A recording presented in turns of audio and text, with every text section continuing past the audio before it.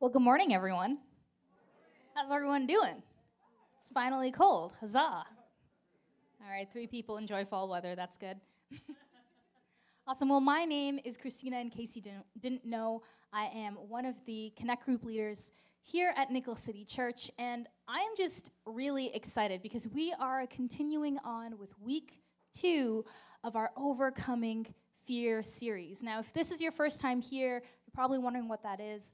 Our Fear series is just a time when we talk about some of the most universal fears to plague mankind and how God helps us overcome them. Last week we talked about how God helps us overcome the fear of failure. And this week, we're going to be tackling probably the most universal fear to plague mankind, and that is the fear of death. Okay? Super, super excited. Now, when I was 7 years old, I honestly had this crazy experience where I had to come face to face with my own mortality at the tender age of 7. It all happened when I was at school. I was outside during recess, playing around, and lo and behold, I looked down on the ground, and there in front of me was a beautiful brown mushroom. Okay. Now, y'all are sitting here thinking, what's the big deal? It's a mushroom. Keep in mind, I am Canadian, which means that, when I was 7, I immigrated to Canada with my parents, and I immigrated from a desert country, and they don't got no mushrooms growing in the sand there, okay? So for me, this was an amazing experience, seeing a mushroom out in the wild. So there I was, fascinated with this mushroom growing, and of course, being the curious 7-year-old that I was, I decided to reach down and kind of give it a good touch, figure out what it felt like. And the only thing I really knew about mushrooms is that they're kind of edible, so I gave it a good touch, and then I brought my hand up to my face, and I just kind of licked it. I guess I thought in my head that I would get the taste or the essence of mushroom, but really my hand just tasted like dirt. It wasn't very pleasant at all. And if that wasn't bad enough, after licking kind of that mushroom, I went back to class, and one of my friends told me, she's like, Christina, you know that mushrooms are poisonous, right? That's going to kill you. And of course, being the 7-year-old who had just immigrated and never seen a mushroom, I freaked out, okay? I went home completely convinced that I was going to die. I told my mom, I told my dad, they're over there, by the way. I told them that I was going to die, and I started crying, and for some reason, they just did not seem concerned. They were the least apathetic parents of all time. There I was, going through an existential crisis, and nobody cared. Anyway, I went to bed, and I literally cried myself to sleep, hoping that I would live to see another day. Bet you can't guess how that turned out. I'm alive! Huzzah! The mushroom was not the death of me, okay? I did not die by mushroom. That would have been a very sad way to go. But riddle me this. It's been 20 years since that fateful day, and I'm still thinking about it. I can still remember how terrified I was as a kid at the prospect of dying. 20 years later, and it's still ingrained in my memory. Now, maybe none of you guys have ever eaten a poisonous mushroom, but I'm pretty sure that all of us here can probably relate or at least understand that fear of dying, right? Most of us don't like to sit here and think about the fact that one day we will no longer be on this earth. We don't like to think about our own mortality. And if you're sitting here and you're thinking, this is making me uncomfortable, I don't like it, I don't like where this is going, trust me, you're not alone. In fact, I'd venture so far as to say that it's almost, in some ways, biblical to feel uncomfortable about death. Because you see, death was never part of God's original design for us. God never intended death to be a part of the human story. How do we know this? Well, let's go to the book of Genesis. In this book, God creates the first humans, Adam and Eve, and he places them in this beautiful, perfect garden called Eden. And he tells Adam that, you can eat of any tree that you want, any fruit of any tree, except the tree of the knowledge of good and evil, for if you eat its fruit, you are sure to die. Well, of course, Adam and Eve didn't listen. They disobey God, they eat the fruit from the tree, and in doing so, they unleash this massive curse upon both themselves and literally the rest of humanity to follow. That curse was called sin and death. Romans 5:12 says this, when Adam sinned, sin entered the world. Adam's sin brought death. So death spread to everyone, for everyone sinned. From the moment Adam and Eve ate that fruit, they allowed sin and death to enter the world. And every person since then has been afflicted with that curse. The good news, however, is that sin and death don't have the final word. God doesn't allow humanity to stay in this cursed position. He sends his son, Jesus, to live as one of us and ultimately to experience death just as we do. And so with that said, today I want to highlight just 3 simple things, 3 reasons that we don't need to fear death anymore, and 3 ways that Jesus has released all of us here from the fear of death. The first reason is that Jesus tastes death for everyone. You see, Jesus understands our fear of death better than anyone because he had to die too. Hebrews 2:14-15 says this, because God's children are human beings made of flesh and blood, the Son also became flesh and blood. For only as a human being could he die, and only by dying could he break the power of the devil, who had the power of death. Only in this way could he set free all who have lived their lives as slaves to the fear of dying. Jesus did and experienced what we all eventually one day will have to experience for ourselves. Now, maybe you can kind of relate to this. Now, my husband and I, we are of Indian descent, and ever since moving to Buffalo from Canada, I was appalled to realize that most Buffalonians have never tried Indian food. Okay, this is a travesty. In Canada, you walk half a block, you'll find like 10 Indian places. So, my husband and I have made it our sole mission in life to introduce as many of our friends to Indian food as is humanly possible. And among that group of friends is our beloved pastor, Eli. And he's not here, so I have full ring to make fun of him. Okay. Now, Eli is going to tell you that he's not picky and he's open to trying anything and everything. And he's chill, man. He is not. That is a bold-faced lie. Okay, Eli is one of the most pickiest, skeptical eaters that I have ever met. It took weeks of convincing for Phil and I to actually drag him to the Indian buffet. Deanna, you are not included in this. So we take Eli out for Indian food. And of course, he's skeptical the whole time. And the only way to kind of maybe calm him down is for Phil he dragged him, and he literally went through every single dish and told him what was in it and what kind of curry it was and what condiments are good. And, oh, this is too spicy, don't try that. Phil pretty much had to give him like a 4-star Yelp review of every single dish before Eli was somewhat comfortable trying it.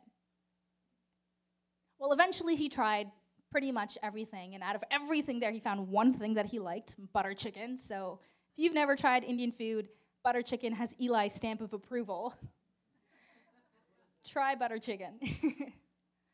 Now, as skeptical and as picky as Eli was, he trusted Phil and I. And he trusted us because we know Indian food. Okay, we grew up with it. We ate it. We have experienced it. And because we experienced it, he trusted our word. He knew that our experience wouldn't lead him astray. Well, this is exactly what Jesus does for us. You see, Jesus doesn't just tell his people to suck it up and get over your fear of death, people. He walks a mile in our shoes, and he willingly experiences the mental and the physical and the emotional pain of death. In fact, just before he was crucified, Jesus goes into the Garden of Gethsemane, and he's so anxious about his impending death that he literally sweats drops of blood. In Luke 22:42, he even prays and asks God, Father, if you are willing, please take this cup of suffering away from me. Yet, I want your will to be done, not mine. See, Jesus was not looking forward to death. He knew exactly what was going to happen to him. He knew that he would be betrayed, insulted, stripped naked, scourged, and ultimately nailed to a cross where he would literally asphyxiate to death. But he also knew that he needed to do it for our freedom. He went before us. He experienced the same thing that we did. And because he did that, we can trust him because he's done it. Jesus didn't just talk the talk. He went to the cross and he showed us by example that death doesn't have the final word. And so the first reason that we can trust Jesus and look to him to overcome our fear of death is because he has tasted death for everyone. The second reason is that Jesus conquers physical death. 1 Corinthians 15 says this, Christ died for our sins, just as the scriptures said. He was buried and he was raised from the dead on the third day, just as the scriptures said. He was seen by Peter and then by the 12. After that, he was seen by more than 500 of his followers at one time, most of whom are still alive, though some have died. Then he was seen by James and later by all the apostles. Last of all, as though I had been born at the wrong time, I also saw him. In this passage, Paul is writing to the church at Corinth, and he's encouraging them. He's telling them, listen, Jesus has risen from the dead. In fact, he didn't just rise and appear to the people who knew him. He's appeared to 500 others, including myself. Why does Paul say this? What's so important about the resurrection anyway? Well, Paul is trying to make a point. He's trying to prove that Jesus truly has complete power and authority over death. You see, Jesus, throughout his earthly ministry and all throughout the Gospels, makes these audacious claims. He makes these really crazy statements. John 14:6, I am the way, the truth, and the life.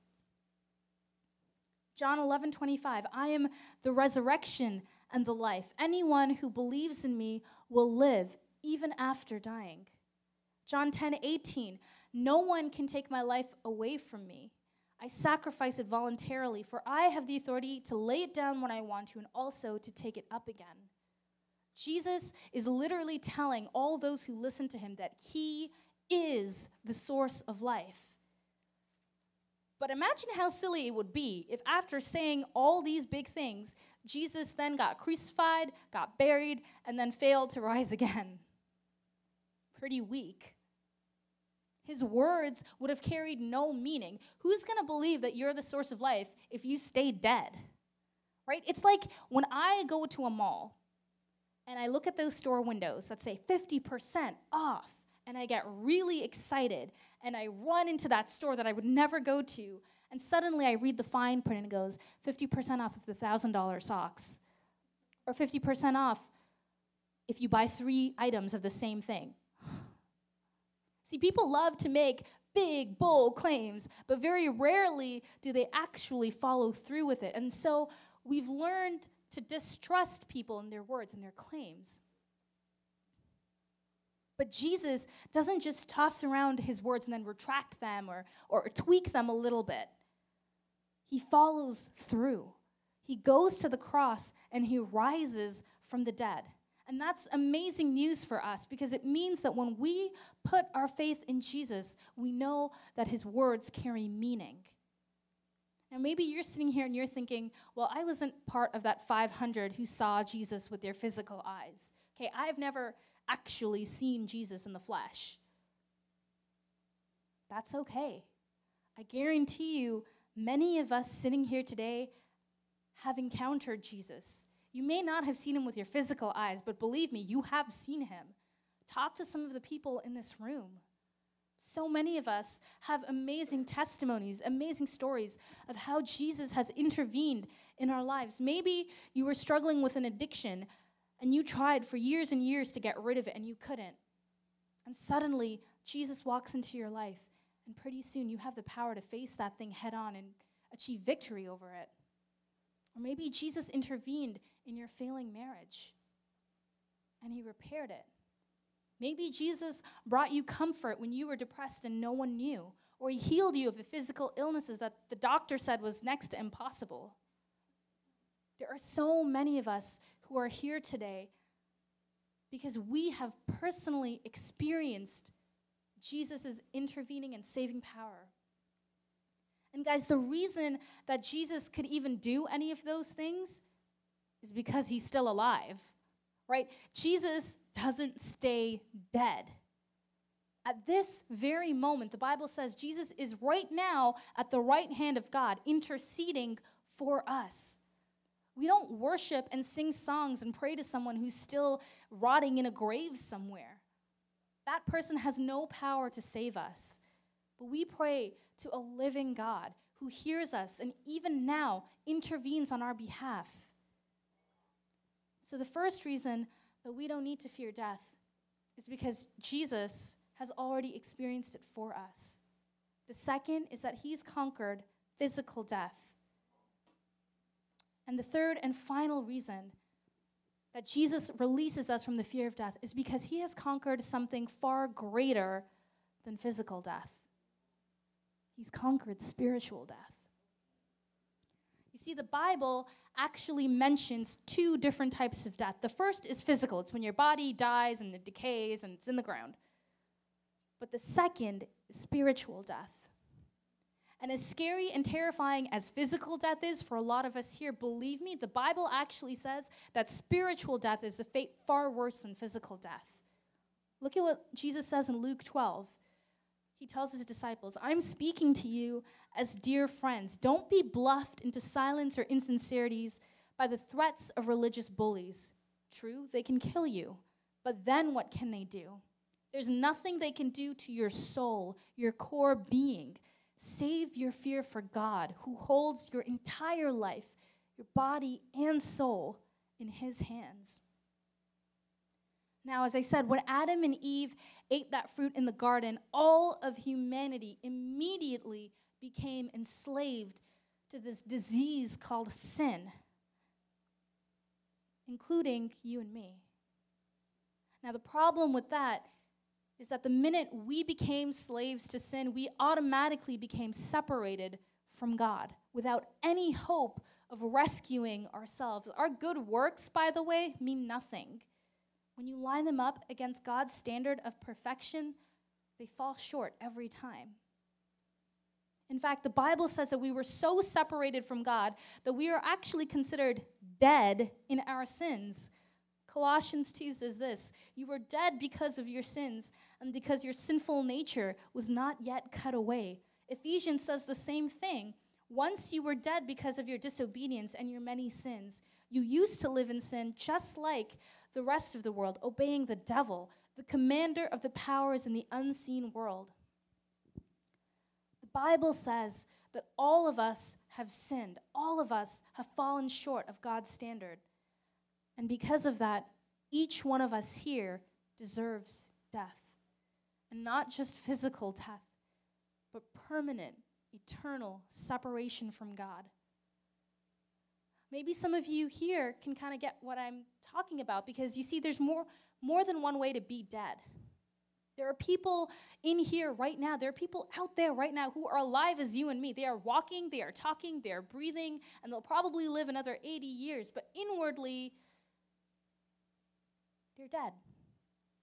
They have no life in them. Maybe you're sitting here and you know exactly what it means to be dead in sin. Maybe before Jesus, your life was a mess. Maybe you were struggling with something or just going through the motions. Or maybe you kept trying to fill this empty void with things like money or fame or recognition. And you realize that ultimately, none of those things satisfied. Listen, if that's you here today, it doesn't have to be. The good news is that through a relationship with Jesus, he comes in and he fills that void. Now, we are the ones that deserved punishment and death, but Jesus is the one who ultimately pays the price for our sin. He restores our relationship with God, and his sacrifice makes a way for us to experience spiritual life. Ephesians 2 says this, "But God is so rich in mercy, and he loved us so much that even though we were dead because of our sins, he gave us life when he raised Christ from the dead. It is only by God's grace that you have been saved." Now think about this. If Jesus died and rose from the grave only to prove that there was an afterlife, that would be pretty bad for all of us here. Think about it, right? Jesus goes to the cross, he dies, he goes in the grave. 3 days later, he rises again, and then he shows up to his disciples and goes, "Hey guys, what's up? It's me, Jesus. I rose from the dead. I'm going to heaven to be with my Father. Oh yeah, by the way, you guys are still sinners, so y'all can't come ever. Sorry, bye." What's the point of that? No, Jesus' death and resurrection does more than just give us proof of an afterlife. His death actually makes a way for us to be reconciled with God. Romans 5 says this, "For the sin of this one man, Adam, caused death to rule over many. But even greater is God's wonderful grace, and his gift of righteousness for all who receive it will live in triumph over sin and death through this one man, Jesus Christ." Christ's death and his resurrection assures us that we have life, not just life after death, but life in the here and now. Jesus says the devil comes to steal, kill, and destroy, but he comes to give us life, and life to the fullest. Even now, Jesus gives us life, real life. And so, again, 3 reasons that we can have hope. First is Jesus has experienced death. He gets it. The second is that he's conquered physical death. And the third is that Jesus has conquered spiritual death. Now, as a society, there seems to be this general consensus that aging and death are terrifying, right? We look at the beauty industry, there is every cream out there to get rid of your wrinkles, to get rid of your gray hairs, to make you look 10 years younger. We look at Hollywood. All the famous people either are young or look a lot younger than they should. Or look in the movie industry. There's been a recent upsurge in superhero movies, right? These people who have healing abilities and have super strength, and somehow they're immune to things like aging and disease, or because of their special abilities, they don't experience death in the same way, or they get to postpone death for as long as they want.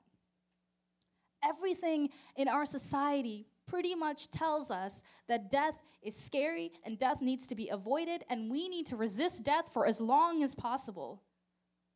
But Jesus tells us something different. He tells us that death isn't something to fear because he has overcome it in every sense of the word. Jesus has the last word. It is finished. And so with that, I want to share just 2 quick ways that we can apply this knowledge into our lives today. What does it mean? Why is it so important that we know that Jesus has overcome death? Well, the first reason is that we can have hope. You see, if you have put your faith in Jesus, death is not the end of your story. It never will be. In fact, Jesus promises that if you believe in him, when you die, you will be reunited with him. It's a party. It's a celebration. It's not the end. John 14 says this, "Don't let your hearts be troubled. Trust in God and trust also in me. There is more than enough room in my Father's home. If this were not so, would I have told you that I'm going to prepare a place for you? When everything is ready, I will come and get you so that you will always be with me where I am." There's a lot that the Bible has to say about heaven. Tons. Read it. But ultimately, the greatest part about it is that we will be with the one we love and the one who loved us enough to give his life for us. We will be eternally connected to the source of life and love itself. Just knowing that alone should be cause for celebration. So don't look at death as the final ending. Look forward to it. Be bold. Be happy even. Crazy, I know, right? It's a reunion. It's a party. So we can have hope. And the second thing that we can do is that we can comfort others. If we are confident about what happens to us when we die, we owe it to the people around us to share this information. Maybe you know someone who's mourning the death of a loved one. Or maybe you know someone who's terrified of death.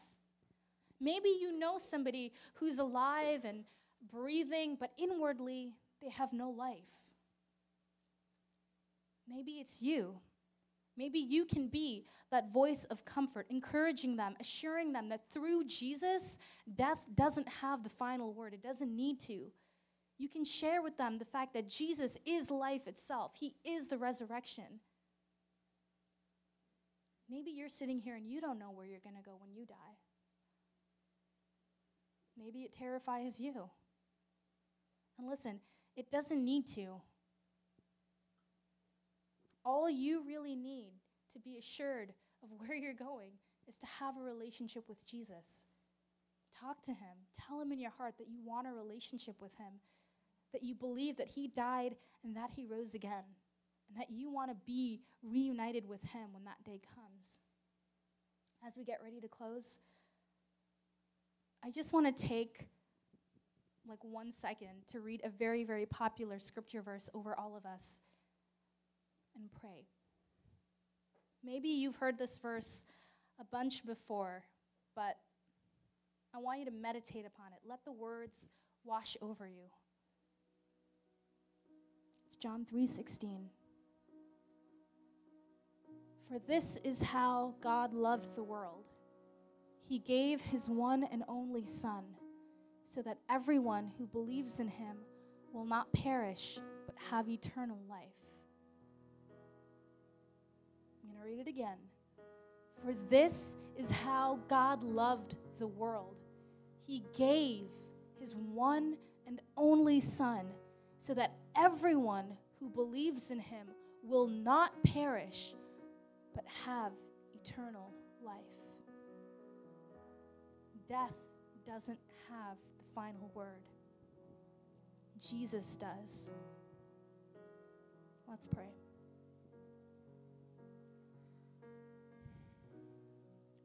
Father in heaven, we thank you so much for sending your one and only Son for us.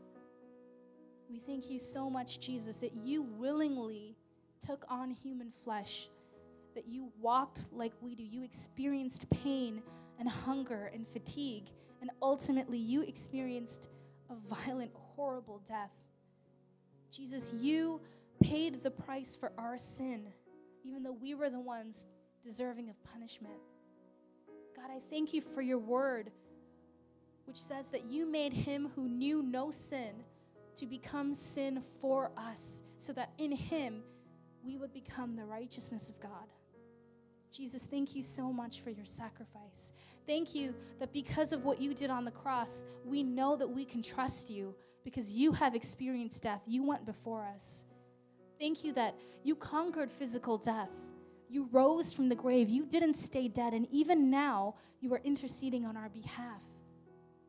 And Jesus, thank you that most of all, you have given us spiritual life. We are no longer slaves to fear. We're no longer slaves to sin. We are children, and we are adopted into your family. God, I just pray for every person in this room. I pray that those who are afraid of death, Lord, I pray that you would speak to them and give them a new hope in you, that they wouldn't see death as an ending, but as a beginning. God, I pray for those who have lost loved ones, who are mourning, God, that you would comfort them. Your word says that you are close to the brokenhearted and you save those who are crushed in spirit. So I pray that you, Holy Spirit, would encourage them in whatever they're dealing with. And Lord, I pray for each person here who knows that they are going to be reunited with you. I pray that you would give them that urgency to share this message, to share the good news with others, and to tell them about what you have done for each person here. God, we thank you so much. Thank you that you have the last word and that death is not the end of our story. We love you, God, and we praise you. Thank you for who you are. In Jesus' name we pray. Amen.